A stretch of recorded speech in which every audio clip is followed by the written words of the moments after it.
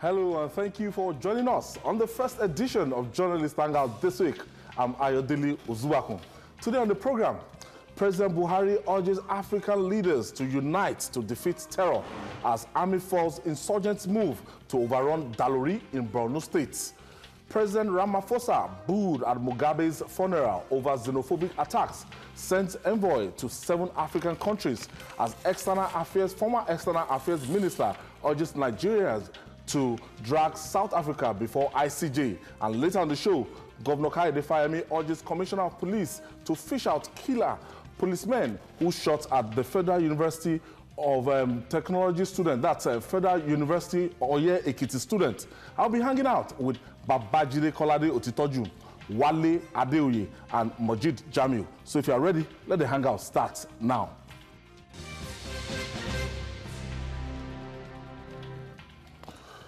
Oh, let's begin on a celebratory mood. It was a harvest or award for TVC News at the 2019 edition of Nigeria Media Night Out Awards. First, it bagged the TV Station of the Year award for the second time on the bounce. Also, Babajide Kolade Otitoju bagged the Media Man of the Year award, while Journalist Hangout as a program won the most interactive program of the year. Let's share the story with you.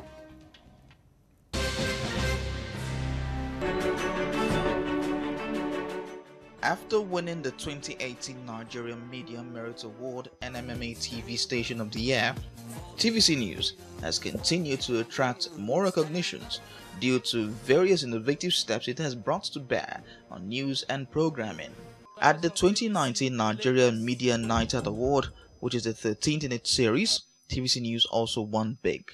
At the event in Lagos, TVC News beat other broadcast outfits to win the TV Station of the Year award for the second year on the bounce. The winner is TVC Logo! Congratulations. Congrats. I call it a sweetener because it validates what happened last year. It validates the award that we won last year. We are the reigning television station of the year in Nigeria. So for this one to come, it validates it in a very special way. We have to keep churning out good programs. We have to ensure that at all times we are the first with the news, because these are the things that will make sure that we retain our title. We cannot take our eyes off the ball at this stage. We can't win this year and then next year we don't win. We must make a habit of winning. The committee decision, and if they have not seen something very fantastic about TVC, they will not be honored that award. I also advise them to put more effort in whatever they are doing. People are watching. This was followed by the Media Man of the Year award, won by Babajide Kolade Otitoju. Identifying TVC as the winning TV station, I think the organizers have come with the evidence of doubt. Most of the time, our people always are happy to see Babajide discussing issue of insecurity, particularly in the northwestern states. So I think by identifying TVC, I think this is a right thing in the right direction. The station's flagship program, Journalist Hangout, also won the most interactive program of the year, while Murphy Ejemba of Max FM emerged as the sports presenter of the year. Without the fans, there is no radio, basically, and every time we wake up, we think about coming up with something new, something better, how to make, the average Nigerian happy, basically. And that's what motivates us to do what we do every other day. It was a night of recognition and entertainment, which also featured a lecture titled Nigerian Economy and Political Development, Finding the Missing Piece. Thank you so much. Yes, I have the awards here. We call it treble.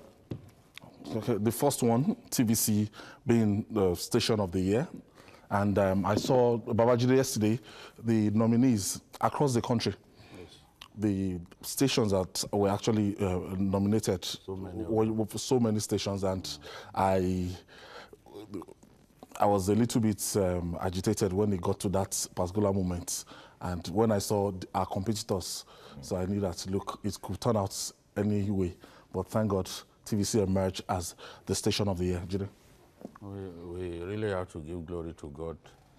It shows that so many people there appreciate what we are doing, because this, the organizers actually requested that people should vote, and the people voted for us. So it's not like, oh, people just decided on their own to give us these awards. On their website, they asked Nigerians to vote, listing the nominees and then demanding that Nigerians should vote. So it means that it's a popular choice, and it means that people appreciate what we are doing. And it is a challenge for us to do much more than we are even doing at this time. Whatever we are doing that pleases Nigerians, we should continue to do it. Wale Adeoye, Babajide Kolade Otitoju got the overall media man of the year. Well, I'm not surprised. If you even go on the street and ask people, you will get the same feedback. I've traveled in recent times up to even Maiduguri, and I was impressed about how ordinary people out there talk about this program. It tells you that when you have a good program, there are people that are looking out at you. There are a lot of people that look out at your station as the source of their inspiration. So I'm really not surprised. It's a reward for hard work. It's a reward for commitment. It's a reward for accountability in terms of reporting public affairs. So I can only say congratulations to Otitoju. And I know that this will also inspire you to do more. MJ, Thank you so much. TVC got the best interactive program of the year. That Journalist Hangout got the most interactive program of the year. It's quite evident in the way Journalist Hangout is structured. And each time I travel, everywhere I go, people see me, they want to greet me, they keep asking after Babajide and Ayo and other members of the Journalist Hangout team. So it's something that gives one joy in that people actually recognize the fact that this program is dishing out information. It's an no-holds-barred program, to the effect that we've had instances where the vice president calls in on this program. It's not oftentimes that you see leaders watching a program and they get so interested. Everywhere you go, 5 to 6 p.m. Monday to Friday, in most homes across the globe where you have Nigerians, this is the program they are watching. So I say kudos to Babajide, the minister himself, who has actually taken charge, and by dishing out, giving good leadership, and also to the back-end guys there. And I think it's a very good thing. And I must say I'm very, very proud to be a member of the JH team. Like Jide said there, the reward for hard work is more work. We have to keep winning. It's not as if we don't have our critics. We have our critics. We have people that accuse us most of the time. Some of the time they criticize us. Sometimes they criticize us constructively, and sometimes people will call us agents of PDP. We've been severally labeled as agents of PDP. And some other ones will call us agents of APC. Some people will even tell you that, you are a card-carrying member of APC, because today when you are speaking in favor of APC, tomorrow when you seem to be speaking against them, And we even have people that will go out of their way, out of sheer jealousy, sheer hatred, that, people, I don't know. They call us names on Facebook. They call us out. But you see, the joy that I feel about the negligible minority that tries to diminish us is that even on the platform that they use, the majority will go there and tell them that, look, we're happy with these people. You can call them what you like. You are just an attention seeker. We don't want to give you the popularity that you do not deserve. So this is the thing. We just have to, we can't please everyone. The day you say something that pleases them, they will be happy. But there are a few people, like my brother, Dino Ayekoto, he is a staunch APC man, he's a responsible party man, but he realizes that the job I do is different from his, that I have to speak to the people in authority. He gives me that regard that, yes, I know that this is where you are, but occasionally, at least, spare us now. Yeah, so I understand. Sometimes you want to remember those people and feel it the way they feel it, but everyone must respect the other person's pace. It is my duty to not praise journalists, praise politicians. It is my duty to tell them what is good that they need to do for our nation. So if I'm doing that and you feel that one of your friends in politics is affected, then talk to that friend to give good governance and the criticism will stop. The day we start praising politicians to high heavens, they will say we've been bribed. Oh, they've been settled. So that is a cash and carry program. We spent almost 2 years in criticizing the former Senate president. That's Abubakar Olusola Saraki. Yeah. As at the time that we turn back, we look, he has beaten them to all their games in the last 4 years. They attempt say, to you know, no, they said, oh, we are Saraki's payroll. And it was like, are you kidding me? Have you seen the episode that? No, it is fun to look back and hear people say even nasty things about you. It means that you are doing something well. Yeah, you are doing something well. Absolutely, absolutely. So we quickly take a break. When we come back, we'll talk more. Journalist Hangout return after this time out. Please stay with us. All right, the cat and mouse race that the insurgency in Nigeria's northeast has assumed reared its ugly head at the weekend. Some Boko Haram fighters attempted to overrun Dalori, that's Borno State, but a spirited counter-offensive from Nigerian troops thwarted the attack. This is coming on the heels of the call by President Muhammadu Buhari on African leaders to unite to defeat terror. Speaking at the ECOWAS summit in Ouagadougou, that's Burkina Faso, President Buhari said now is the time to stamp out terrorism because they cannot afford to let terror groups destabilize the region. Babajide, this is very instructive. Tell us about Dalori. What happened? Yeah, the Dalori has always been targeted by Boko Haram. Why? For many reasons. One, it is very close to the Sambisa forest. You know, when you, and it's close to the University of Maiduguri. Okay. Yes, the university is just on the other side. Now, if you live from the back of the university, if you walk like 3 kilometers, you are in the heart of Boko Haram territory. Really? Nobody goes there because it is not safe. Through that forest, you can walk right up to, it can lead you to Kalabalge, which is one of the local governments in Borno State. So because it's close to Boko Haram's fortress, that is Sambisa forest, anytime they are hungry and they need to steal food, they will go to the IDP camp in Dalori. Sometimes they will come just after the camp had received delivery of food items for the IDPs. They will open fire and still cut away food items. So that area has never been safe.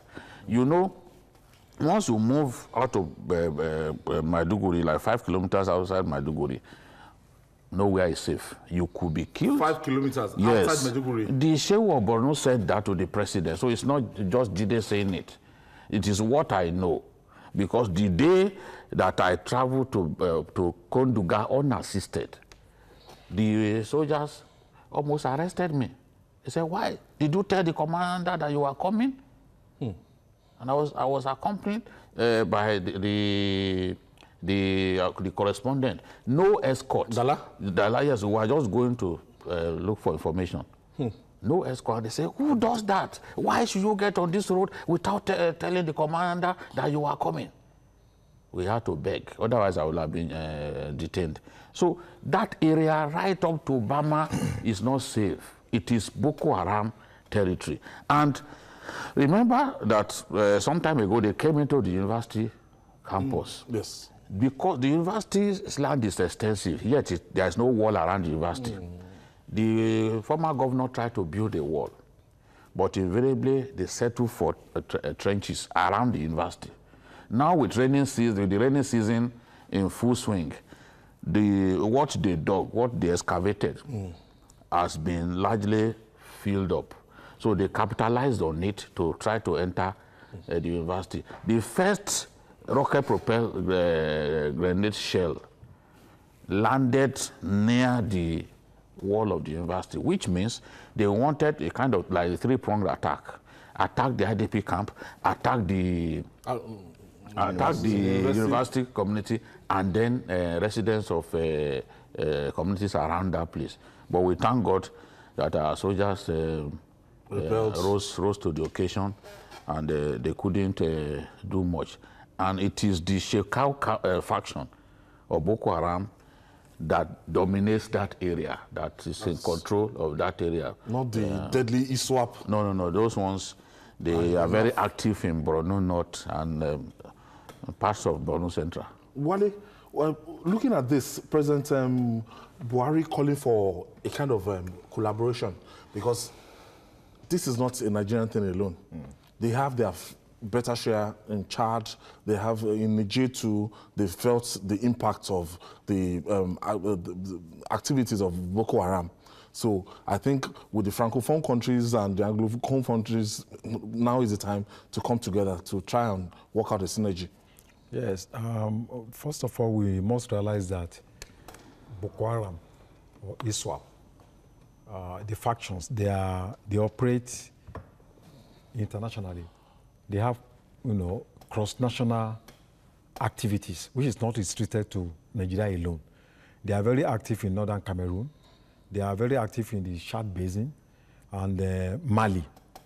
So it is correct to realize that this is not even though Nigeria seems to feel the heat more than most of these countries, but it's not a Nigerian problem. If we allow them to have stronghold in Nigeria, the whole of the sub-region will be in trouble. There are about 360 million people in West Africa. Out of these, about 70% of them are Nigerians. So if Boko Haram can be established in Nigeria, it's the automatic route to destabilizing the entire West African sub-region. And we have 16 countries in West Africa, so it's going to be fatal if other countries in the West African sub-region refuses to realize that it's also their problem. But then, charity begins at home. We must transform our words into action. We can't be talking about global cooperation without also allowing those countries to come and take active participation, in the fight against Boko Haram. So it's not just about saying it. There must be a joint military operation that Nigeria may lead that will confront this problem decisively. We should not delude ourselves that because we are the biggest country in West Africa that we can solve the problem alone. Other countries have strategic roles to play, and we have to realize this and ensure that they're also part of the campaign. Majid, some Nigerians are even applauding the recent closure of some borders. And if you listen to the Controller General of Nigerian Customs, he was affirming it that some areas in the north that they bring in ammunition through our porous borders there. Now, with this effort by the federal government to try and, restrict movements around the border, do you think this will in any way help? Yes, I think it's a welcome development, and the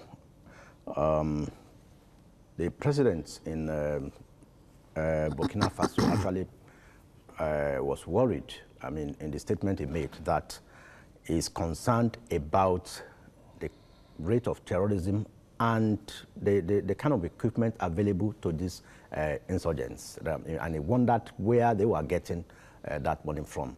And that part of the intelligence reports, led to the closure of some of our land borders. And I think it's yielding results, not for smugglers alone, but for those bringing in ammunition. And that's really working out. And to talk on the efforts of the West African sub-region and the Lake Chad Basin on tackling Boko Haram, the president of Burkina Faso, Muhammadu Issoufou, actually said the region is trying to set up a $1 billion fund between 2020 and 2024 to tackle this issue of Boko Haram and insurgency, because it has become a very, very serious problem, especially from what Wale said.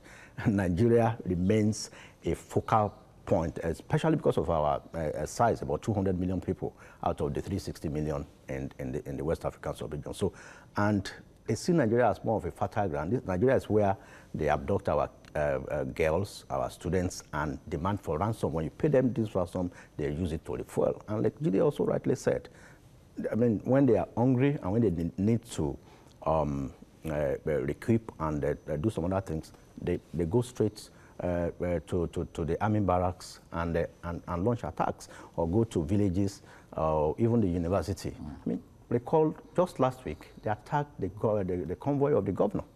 I mean, on its way from between Konduga and Bama. So it's really a very, very serious threat. And I think there should be a joint effort, I mean, continued joint effort, because we have the multinational task force comprising of teams from some other neighboring countries.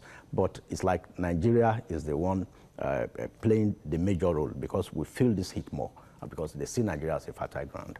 On this, in terms of manpower, I think we need to get more people on ground, and I know that the training is not just a day, as in terms of counterterrorism, in terms of boosting the strength of our military. Right now, they are stretched, they are involved in operations across like 30 states. So we need to get more men, because the more you kill this Boko Haram, I don't know the way they recruit, the recruitment drive. I saw one match that the people in the front, they were wearing uniform, on a certain uniform, and people behind. And if you look at the numerical strength, they were marching. And if that video is anything to go by, man. Military strategists say to defeat an insurgency, you must outnumber the enemy by a ratio 5 to 1. We don't have the troops to do that. We really don't have enough troops to do that. So we have to put more troops in the northeast. That was what the governor of Borno demanded. As I talked about last week, we are not even defending our communities. Remember what happened in Gubbio. Because they know that Gubbio is undefended, literally undefended, we just few soldiers there. They went back there, they killed the soldiers, killed the civilian JTF men, including the leader of the civilian JTF in that town, Malam Buka.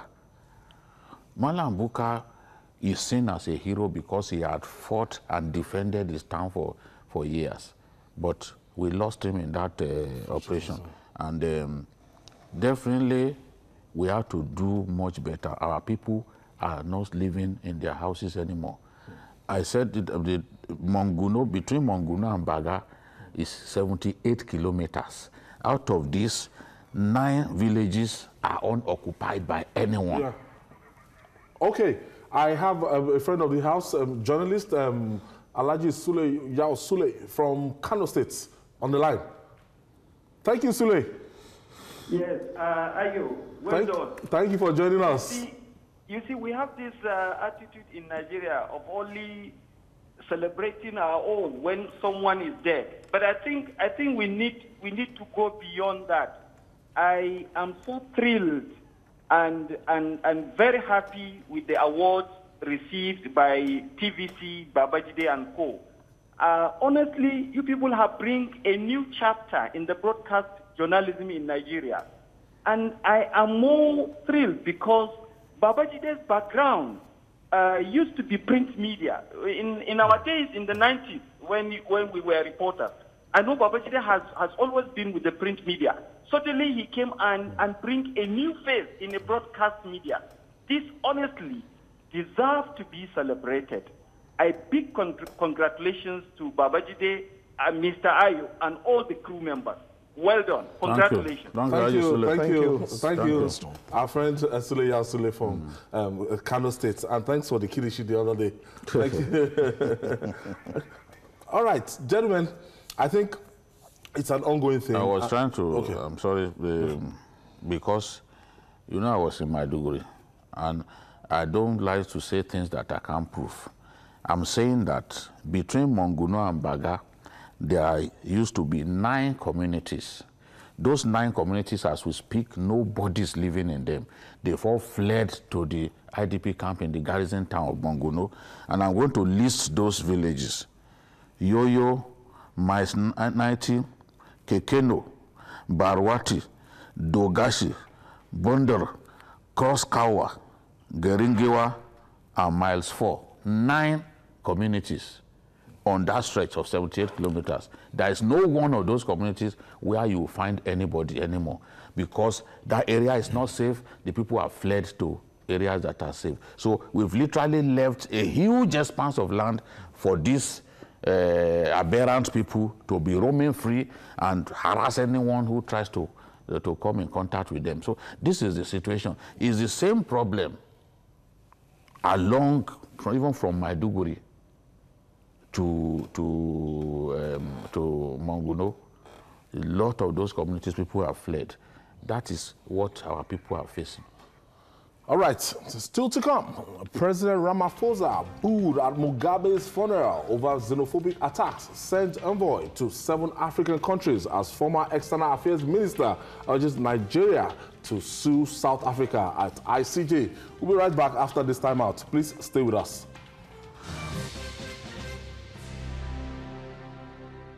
Welcome back. It's your multiple award-winning program, Journalist Hangout, reaching you live from Television Continental here in our headquarters in Lagos, Nigeria. No man, they say, is an island unto himself. Man, South African people are certainly not having the last laugh over the incessant xenophobic attacks, the visit on other African nationals. At the funeral of former president of Zimbabwe, Robert Mugabe, in Harare, the crowd gave President Cyril Ramaphosa a hostile reception. He was booed as he was giving a speech at the funeral. Back home, President Ramaphosa commenced fence-mending efforts by sending envoys to 7 African leaders, including Nigeria's president, to deliver a message of solidarity. He officially apologized to Nigeria on behalf of his country.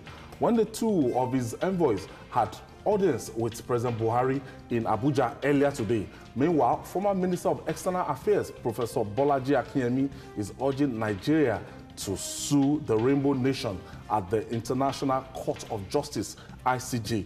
Wale, Professor Akinyemi, a very, very, how will I call him? Diplomat. Yeah. It was under the government of President Babangida, yes, the former External Affairs Minister and everything. He has been there like a veteran. And he understands international politics and is asking Nigeria, because Nigeria was talking about compensation to the government of South Africa. Yeah. But the government of South Africa has been saying that, no, they can't just pay anything. Now, Bolaji Akinyemi is saying that let's go to ICJ and we might claim damages and compensation. Well, first of all, I watched the SA president when he was in Zimbabwe. And he was booed. He also apologized to fellow African brothers. It was so painful to many people from Zimbabwe because in the 80s, the 70s, Zimbabwe was one of the frontline states that gave succor to a lot of South Africans that were fleeing from apartheid. In fact, Mugabe had to defer his land reforms, which should have taken place around 1983 because of South Africa. He didn't want to take the land back from the whites. If he had done that, it would have sent wrong signal to the apartheid regime. It would have delayed the independence that came in 1994. So I think those problems are there. His apology, I think, is coming too late. But then talking about going to, well, there are international conventions against racial discrimination, of which Nigeria and South Africa are signatories. International Convention against discrimination against migrant workers. You know, these are international conventions that, I mean, we are all signatories, and I think it is right that we can go to International Court of Justice to seek justice. Yes. In a way, it's going to give hope to those South Africans, Nigerians who are living in South Africa, who are helpless as we speak now. Many of them want to come back home, but coming home to do what? Some have left over 15 years. Some are married there. Their children are in schools. Their children are being bullied by South African, schoolmates. They are being harassed. Some have investments there. They have shops. Some are into insurance. So how will you just ask them to come back home? Where are they going to start? So I think going to the International Court of Justice is a moral victory. It's a good thing, at least to give hope to Nigerians that are living in South Africa. But beyond that, we also need to realize that we need to start thinking about the need for us to build our home. We need to dissuade Nigerians from fleeing this country, and the only way you can dissuade them is to create the conditions that will make them see Nigeria as their home. Light, security, water, good governance, lack of corruption. Is embarrassing that South Africa that was ruled by white people, that we fought and collaborated, that we are now rushing to South Africa to go and look for means of livelihood. It's not good. We got independence in 1960, and 2019 we are still going to beg South Africa. So, MJ, even some of our viewers that they watch us from Cape Town, Johannesburg, they've been calling to appreciate the follow-ups we've been doing on this xenophobic attack. But ultimately, telling them to come back home, that might not be the permanent solution to what is on ground, but they are better alive if they know that. But some Nigerians, they have heavy investment. They've invested heavily in South Africa.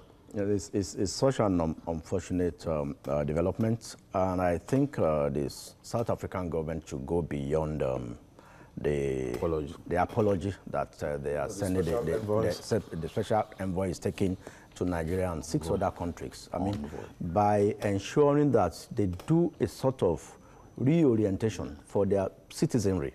Because I recall a South African lady did a video of where he was advising his people that if you go to most South African hospitals, when they get drunk and they need medical help, it is Nigerian doctors, they'll find them. What you're watching is what transpired earlier today.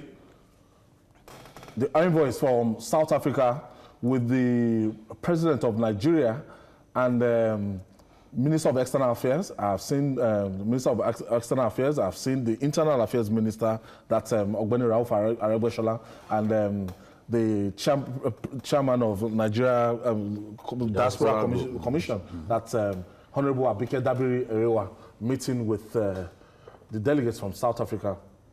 Yes, as well as the leader of the delegation, Bobby Morrow, that's the South African ambassador to Nigeria. He led the team, the envoy that came from South Africa. So, like we were saying, beyond this visit and this talk to, then we should also think of compensation to those Nigerians who are doing genuine businesses there, that they've had their businesses vandalized. I mean, you see a lot of destroyed. I mean, a lot of destruction really went on. I mean, in the past 2 years, but the latest ones where about 12 people died. Fortunately, no Nigerian was involved, but unfortunately, I mean, no xenophobic attack is worth the life of a single person. 12 people died. 10 of them South Africans, 2 from probably Tanzania and 1 other African country. So they should do a sort of reorientation that blacks, we are all brothers and sisters. I mean, we don't need to chase people away just because some of their guys are lazy. They feel Nigerians and these people from Tanzania and Zimbabwe and those neighboring countries are coming to snatch the jobs that they are supposed to be doing. They don't even have the qualification for for most of these jobs. Babajide, beyond this kind of visits, Nigerians are questioning the sincerity on the part of the government of South Africa. People in their government, we've seen their police affairs minister speaking, we've seen some ministers from South Africa speaking, and we've even heard from ANC. There's no genuine commitment, apart from you know, people like Honorable Malema, that has been very, very vocal against condemning what the people of South Africa they've been doing against other African countries. Yes, I think even the body language of their leaders shows clearly that they abet the attacks going on. They have not, until now, they have not demonstrated a desire to put an end to this. How many arrests have you made? How many people have you prosecuted? Because a lot of those South African leaders believe that it is politically incorrect to openly condemn xenophobic attacks. Their own thugs are emboldened. Because when leaders who have stature, leaders who are influential come out to say, look, what you are doing is wrong. You shouldn't be doing this. The people will not feel encouraged. How many South Africans have you punished for setting ablaze people's business premises? There are Nigerians who had car mats. And then you set ablaze an entire car mat. You've destroyed their lives. There are Nigerians who are married to South Africans. In fact, what one South African woman said is that the Nigerians know how to take care of women. They don't even care about the fact that some of us are from earlier marriages. Some of us have been previously married. They will still embrace us and take good care of us. That everything you need to do is like, I now see a clash of cultures. We give our women money to go and make their hair. The woman is saying that the average South African man does not care about that. Whether your hair is rumpy or not, that's not his business. So the special care that we give to women makes it extremely difficult for the South African man to compete against our own men for women. So these are the things paining them. You know, yes, you know we are very generous people. You see, you know, when my Igbo brothers step into an arena, the way they take care, because I live with them in Kano, they believe that the way they take care of the woman, you don't stand any chance. Honestly, you don't stand any chance against them. They would extreme care of their women. You too, serious envy will be in your eyes when you are looking at their women. So this is the thing. The South Africans can't stand that. Look at the South African economy. It's losing more jobs than it's creating. So there is tension in the land. More than within 10 years, they moved from 2 million immigrants to 4 million immigrants. Those jobs are not there. They now think that it is the Nigerians, the Tanzanians, the Mozambicans that are coming to take those jobs. So until the South African leaders show real commitment to defeat these xenophobia attacks and put xenophobes in jail, this thing will not stop. I believe that we should pursue the angle of this compensation. Even Obasanjo said that in the letter that I just wrote to Mangosuthu Buthelezi, that we must start from even the AU. Complain to the AU that this is what these people have done to us. Then seek redress. From the AU, we can go on to ICJ. I agree absolutely with Bolaji Akinyemi, because South Africa must be made to pay. If you have a government that cannot rein in criminals who are roaming free on the streets and beating people up, destroying people's business premises, then you are not a serious country. They're not even, some of them are not even educated to have read what happened. They don't have the skills. During the appetite. Like Jide said, they are emboldened by the kind of statements some of their leaders are making. Look at the Deputy Commissioner of Police, the Deputy Police Chief. He said, can you imagine people who are not South Africans take over our land and living in choice areas? Like people complaining now that some people are living in Banana. Are they living there for free? They got the money. Are they not paying for it? This thing that he said, you know, I was in Durban in 2012. Somebody said the same thing to me, that there was an area, they carved out an area for a new estate. that the first set of people that will buy the estate are Nigerians. So these kind of things generate we love good things, but then we work for our money. Most surprising is the statement from Mbeki. If you watch it on TV, he was in Nigeria for 10 years. Yes. Protected by the Nigerian government and by the Nigerian people. But he was, almost taking the same mob mentality with, That's the thing. They see that as political correctness. It's a shame. So many South African students went to Ife and for free. All right. On the bill of the Nigerian government. Okay, moving on now. There was fire on the mountain in Ekiti State last week when students of the Federal University of Ekiti clashed with policemen during a protest. 2 students died in the confrontation from bullets fired by policemen during the fracas. The state governor, Kayode Fayemi, wants answers. He urged the commissioner of police in that state, that's Asukwamba, to fish out the killer policemen involved in the unfortunate incident. And coincidentally, I have 3 journalists joining them. All from Ekiti. All from Ekiti now. So you can also, Mujid, what happened? What happened? I saw the pictures of students coming out. The convoy of the wife of the governor was attacked and everything. But the backlash is that at the end of the day, students of Federal University of Ekiti actually lost their life too, and that's so unfortunate. I must first say that I commiserate with the families of those 2 students. It's an unfortunate incident. No protest is worth the life of a single soul. It was an unfortunate incident, but then we all went to school too. We were involved in so many protests, and these protests, you only know how it will start, but how it will end, you never can imagine. I was in Ekiti that day. The students were protesting against epileptic power supply. And I think we should understand, we should educate ourselves that if we are protesting, even your school authority cannot provide you power supply. A power supply. Not even the state government. It is a general problem. And Fuoye is not owned by the state government. But then students do have a democratic right to protest. At times, we make jokes that if we are afraid of writing exams, we look for an opportunity for the school to be shut down or for lectures to be postponed. So we look for one protest or the other, in our school days. But this particular one, it was so unfortunate.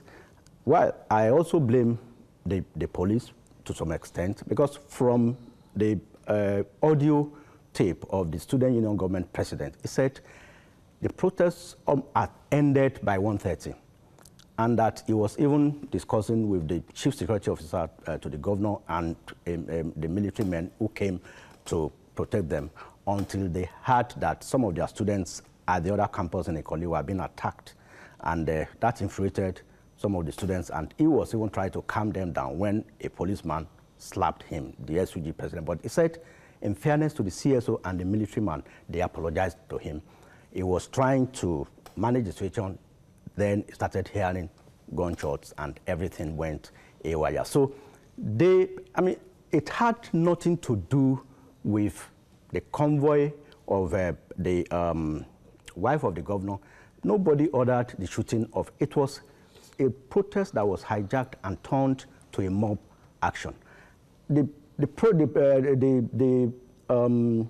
program that was going on was in a hall, but I think probably some of the students or the hoodlums, naturally students will want a government official to talk to them when this kind of things happen.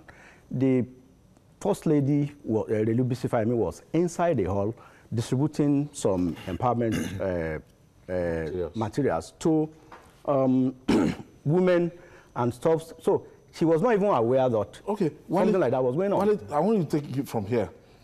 At least I know that John Kayode Fayemi is an activist on his own. Yeah. He rose, his life has always been about Aluta, even the wife. Yeah. Now, why would police deploy to use live ammunition against students that are protesting against a power outage? It's very unfortunate, no matter what. we must defend the sanctity of human life. Those two students that are Kehinde and Konofa Joseph, they have put their families into grief, to great pain. So my heart goes to them. I sympathize with them. I think we should avoid politicizing the issue, because I see that tendency, by some politicians trying to feast on this crisis. I think the police should learn to manage protest, even if it means firing rubber bullets. But in a situation where with the slightest or tear gas, the slightest provocation, the next thing you do is to shoot live bullets. That's just quite unfortunate. The school is a federal government school.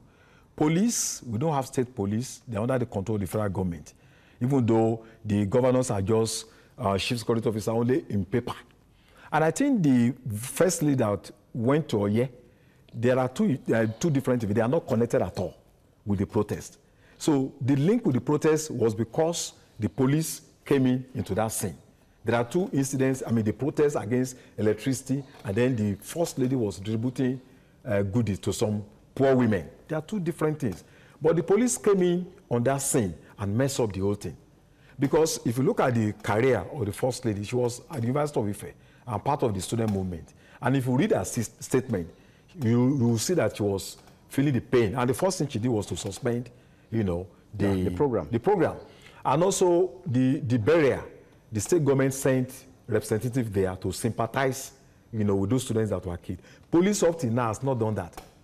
So I'm happy that the governor is saying that we should fish out those who killed, those students. Because in the past few months, people have been killed extrajudicially. And I'm happy the IG has been giving directives that bring out these killer policemen.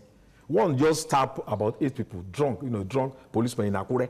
Okay. So this thing must stop. So we are waiting for the policemen that carry out this thing. And I actually sent a video earlier to the producer, and I saw a policeman who was lynched, and I think that's the first person that was linked, and the way the student descended on the policeman, and the governor now saying that, look, the police commissioner must produce the culprits, those people that actually fired the shots that killed these 2 students. What do you make of this situation? Well, first, let me deny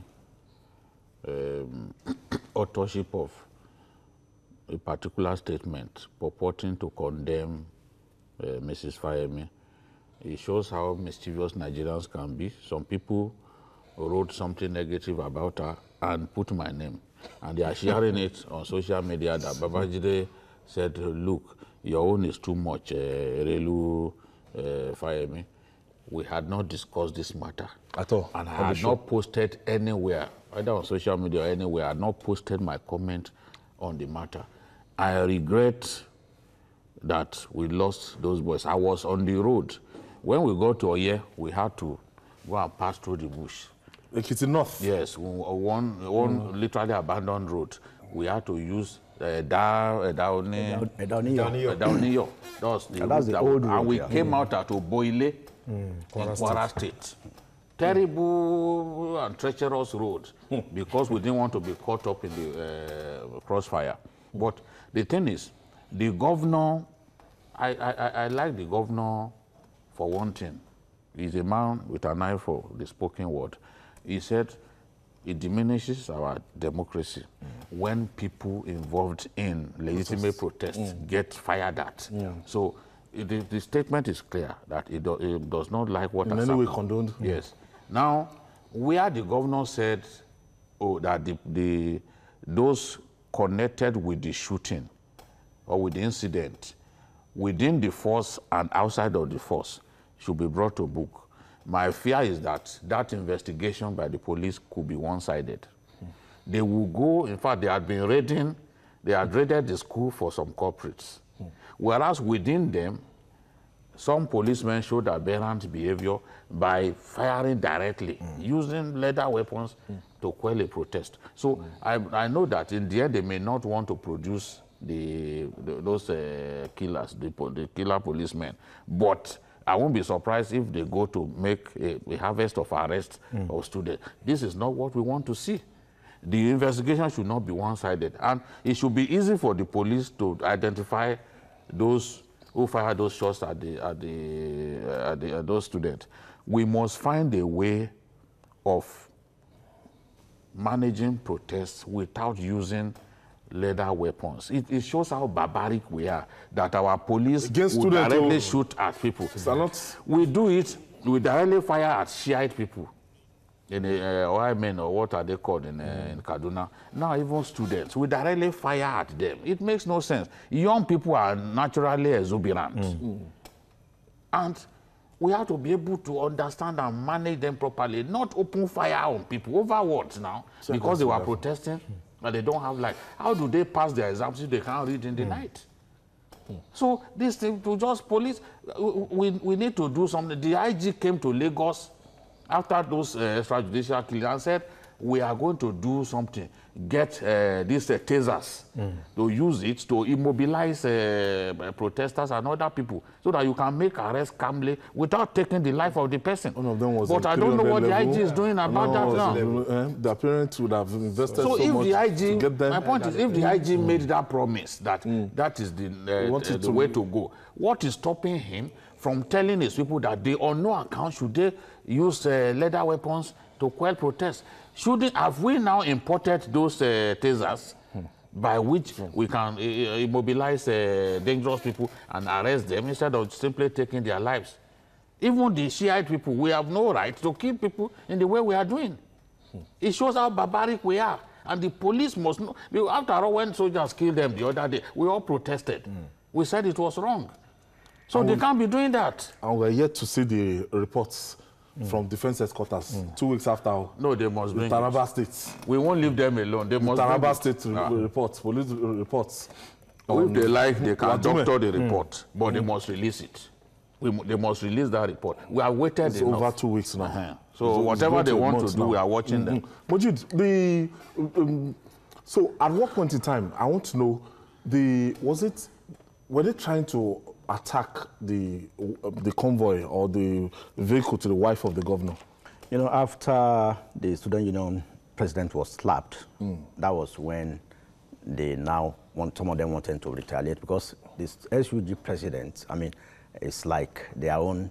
Yes, that's yeah. And I think that was the point. Then they went into that hall where the event was holding and started destroying the vehicles that were parked there in retaliation to the slapping of the SUG president. And also, they manhandled a policeman to the extent that I learned they seized the rifle of that police man, although the rifle was later recovered. So, I thought that policeman would die. Honestly, the way they did. So I think our students should be careful. They should put some method into the quote-unquote madness that we see during protests. So that the problem about this kind of protest is that it takes one person to take one bad step. Once it takes it, so it becomes a mob action.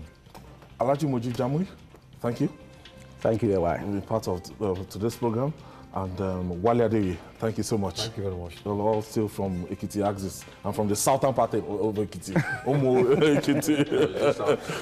Yes, the south, Abi. Omo Ekiti.